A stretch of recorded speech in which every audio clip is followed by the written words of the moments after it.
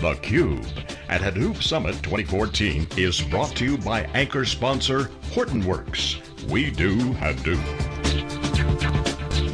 And headline sponsor WANdisco. We make Hadoop invincible.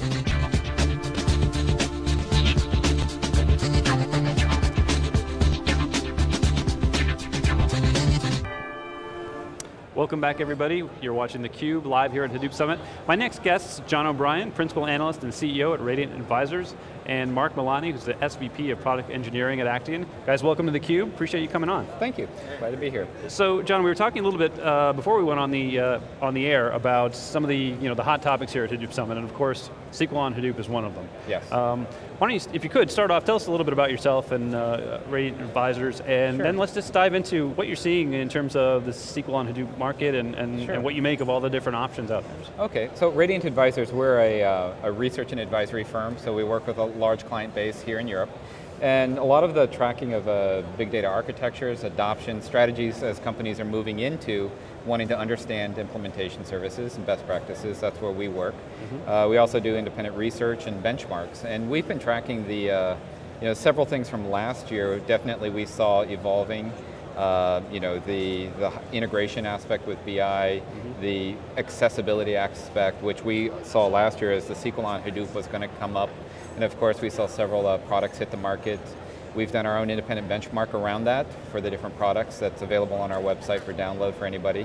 And from that you can, we really tried to break down an approach from our clients' perspectives of how do we decide what's going to be a good SQL engine on Hadoop? What should we be looking for? What are the criteria for comparing them?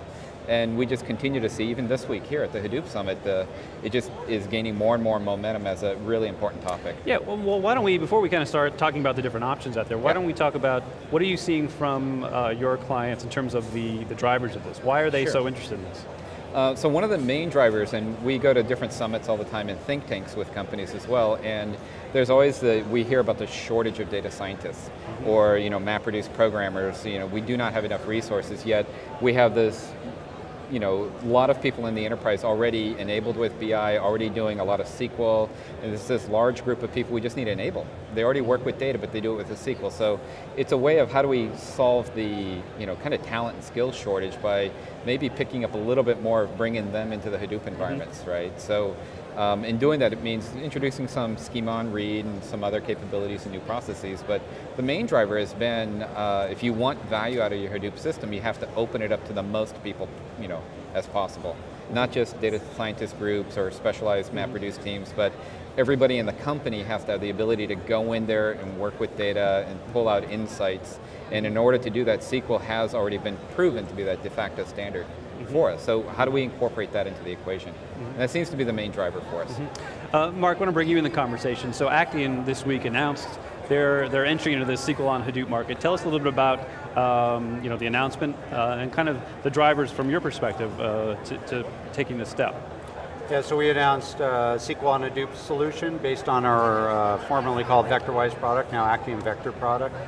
I heard John talk about SQL Access. The actual genesis of the project wasn't for SQL Access at all. It was more on how to scale Vector itself, which has already held the single node database records, and as we were looking at alternatives, HDFS was an obvious alternative. What we found interesting once we got into it was, not only was it just a file system that we can provide easier access to, but it had a lot of new capabilities coming out with Yarn for workload management.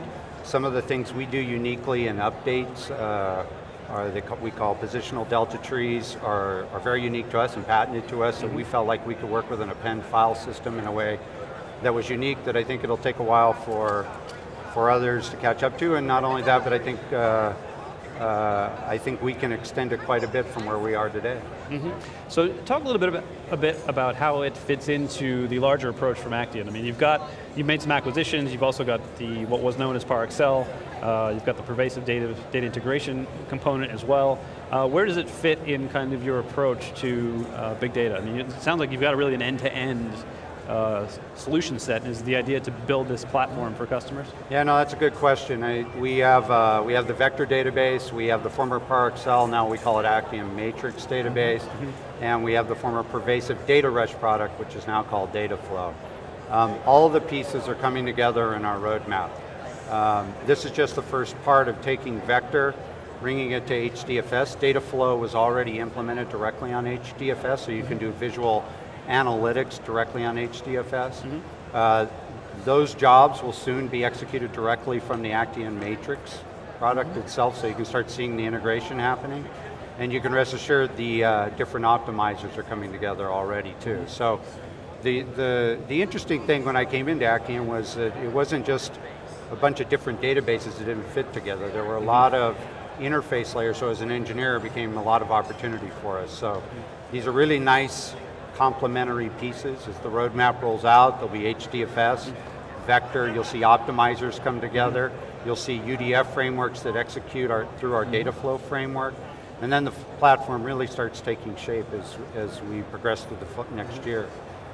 So John, you mentioned you've done some benchmarks, so let's dig into some of that data. What did you find? I mean, in terms of all the different options out there and how they perform. So the performance numbers were a little bit more as expected, but we had so many independent runs that we were doing on 3 different clusters.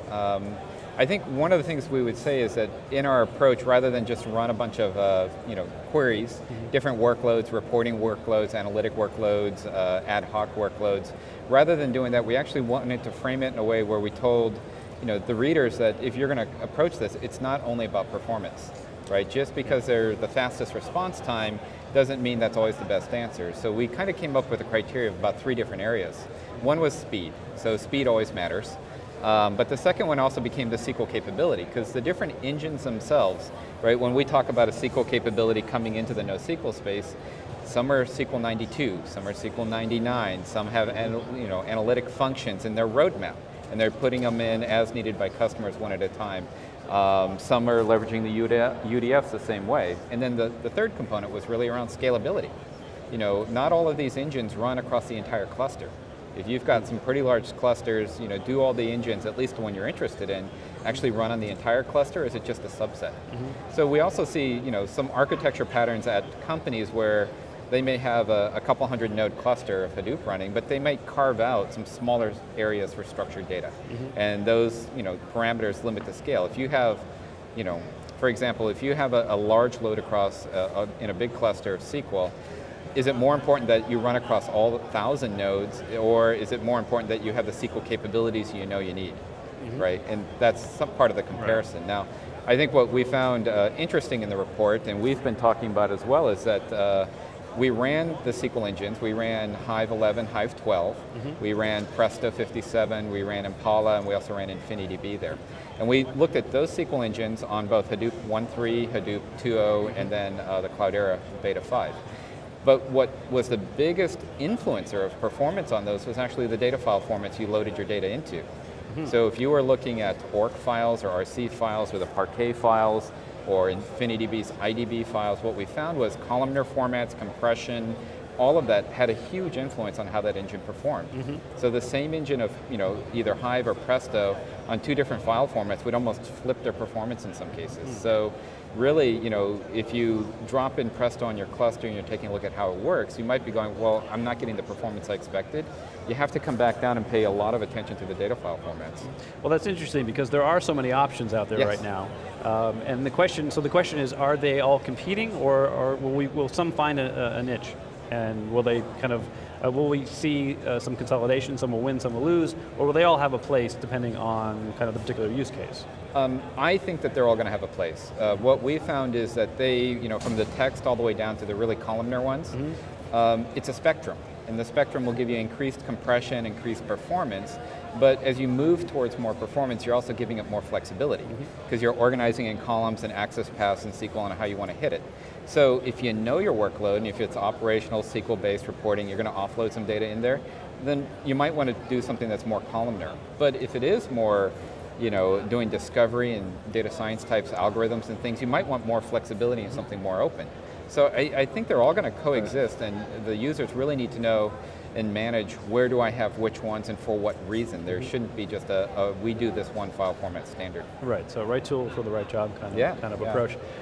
So Mark, talk a little bit about future roadmaps to the extent that you can. And I'm also curious about how this how you see the SQL on Hadoop movement or trend, if you will, impacting the more traditional data warehouse world. There's a lot of talk about complementing, Hadoop will complement the data warehouse, and I think we can all agree it's not going to replace it, but there are some overlaps happening, and certainly when you start adding SQL capabilities. What's your take on how that's going to, how those two industries are they going to butt up against each other? Is it going to remain complementary? How do you see that playing out? Yeah, I think it's going to depend on use case. I think it's going to depend on your business case and what kind of infrastructure you want, what kind of outcome you want. I do believe it's going to be complementary. I don't think there's, I think you can run your warehouse in a Hadoop cluster using SQL. I think you run your warehouse in a traditional LTP system.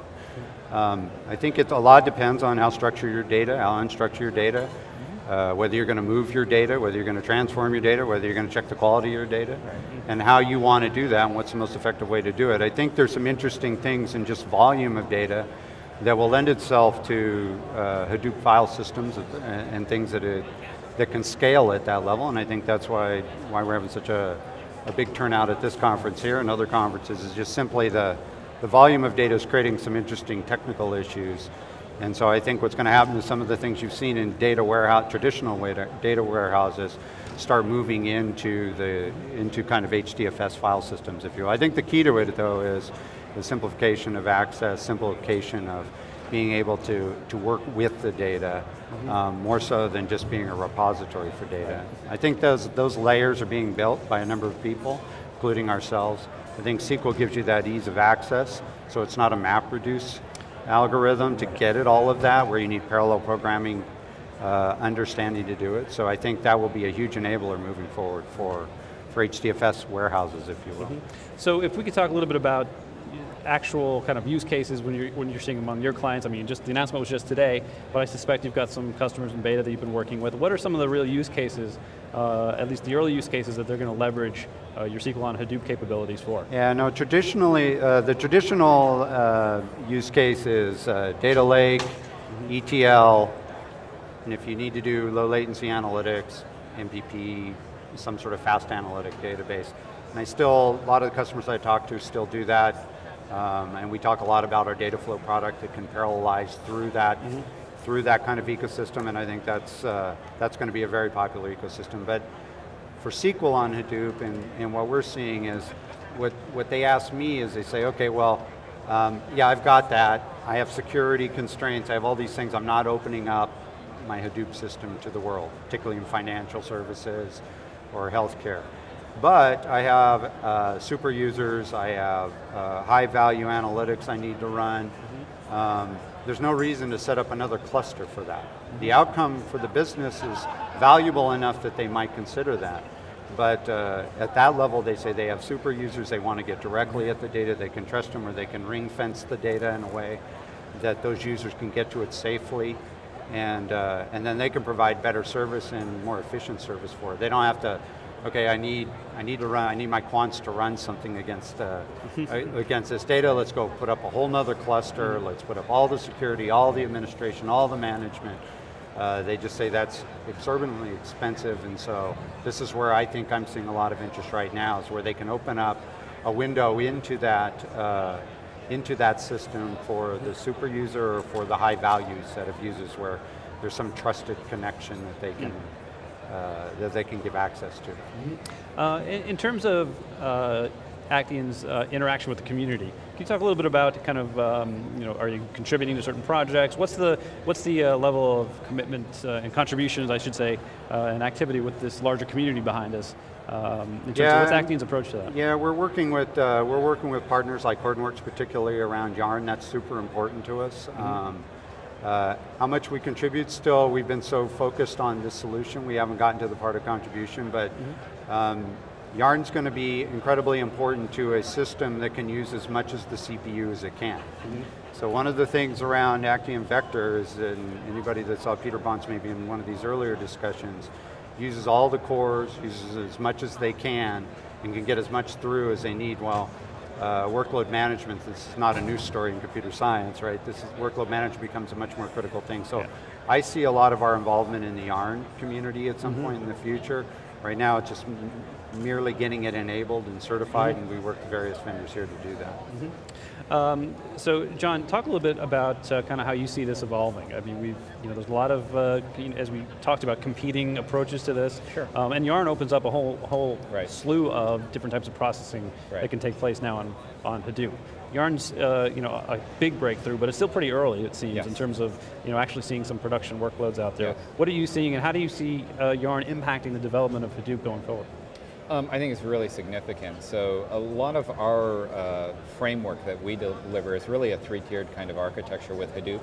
And one of the things with Hadoop that is so valuable with the SQL side, of course, is the flexibility, scalability. But we still have an analytic tier, because that's a specialized workload with different databases, and the enterprise warehouses and the MDM still live in a very structured reference data piece. So when you start with that today, and you have Hadoop out there gaining adoption, and then you look at Hadoop 2, over time, and we're looking at 5, 10, and 15 years out, I think it's really clear, and we advise most of the companies we work with to say, look, the Hadoop 2, if you're not adopting it today, you will be. It's a great data operating system platform.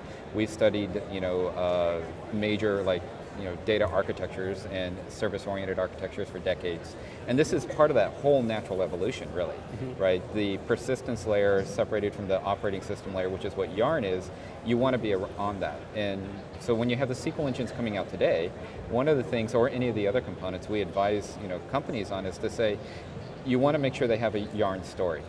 Because even if you're not there today, you're going to be there. That's the direction, without a doubt. And you want to bring things within your ecosystem that all work together. And the SQL engines are no different.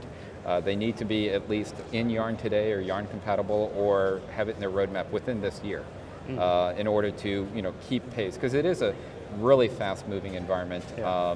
This is where we're saying the data warehouses aren't going away, the MDMs, the analytic MPPs, and the columnars, but as you identify workloads and you maximize your overall architecture, that's where Hadoop plays a bigger and bigger role over time. So, Hadoop, of course, with Yarn is a newer thing. It takes time for adoption on this stuff, but I think it's not a passing thing at all. I think it's a very, very significant stride in data architectures. Absolutely. So tell our listeners out there where they can go and find some of the benchmarks you mentioned earlier. Sure. Radiantadvisors.com. It's on our homepage. Just download the ebook. Has all the benchmark summaries, the approaches and numbers. Take a look at that. And definitely give us your feedback. We're getting ready to do our second benchmark because more engines have come out in the last 6 months. This was from January of this year. Newer versions like Hive 13 with Tez as well. Action's engine we want to include. So we're looking for feedback on what you like, or how should we do it differently, and make another meaningful benchmark for the industry that's independent and everybody can turn to, with a little bit of thought and framework around it as well, not just speeds and numbers. Right. So Mark, I'm going to give you the last word. For our audience out there that are practitioners, that they're trying to wrap their heads around this this world of Hadoop and some of the new capabilities, what advice would you have for practitioners out there that are looking to get started? Maybe they're in the traditional world. As John said, there's no time to wait, you kind of just have to get moving. What advice would you have, one or two key pieces of advice for those practitioners? Well, I mean, I think that I think this SQL and Hadoop thing is going to help people quite a bit. I mean, I would encourage people at the end of the month when it's available, download it. Even before then, I would download Vector ahead of that. I mean, you can start your Hadoop applications. Now that we've gotten into databases where Hadoop is an integral part of the infrastructure, it doesn't really matter whether it's running on Hadoop or not. So yeah, I definitely think the SQL and Hadoop thing is not going away. There's a reason there's a big interest in it, and it provides access. It opens up the world to developers in SQL, and there's quite a few of those out there. There certainly are. All right, John O'Brien, Mark Milani, thank you guys so much for joining us on theCUBE. We'd love to have you back at a future event. You're watching theCUBE at Hadoop Summit 2014. Stay tuned, we'll be right back with our next guest.